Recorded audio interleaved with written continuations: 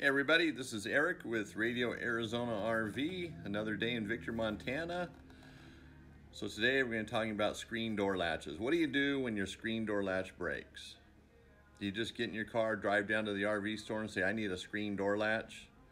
Well, that's the common practice, but that's not what always works, because I have it out of the package here. You got a couple different pieces here.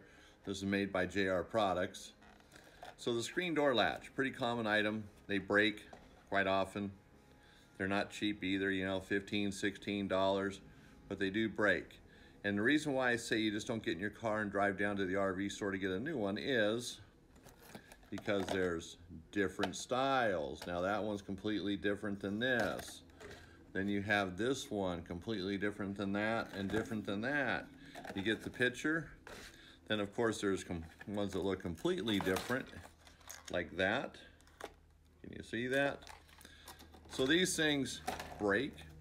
They're common. Every screen door has one for the most part.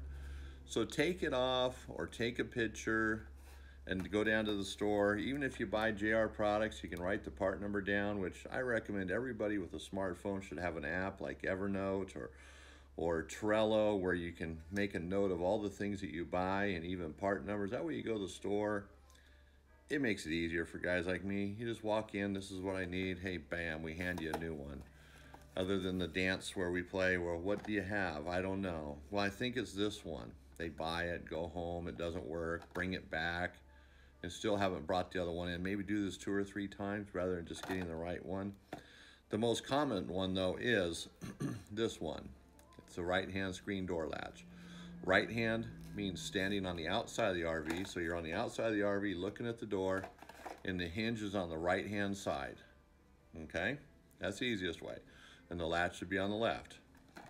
Or you can stand on the inside. I'm not going to explain it, but get it, stand on the outside. If the hinge is on the right hand, that's a right-hand door, so you need a right-hand hinge. Okay, pretty simple.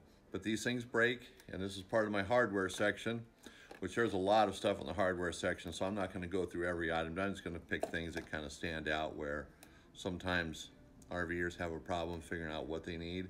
But remember, take pictures, bring in a sample.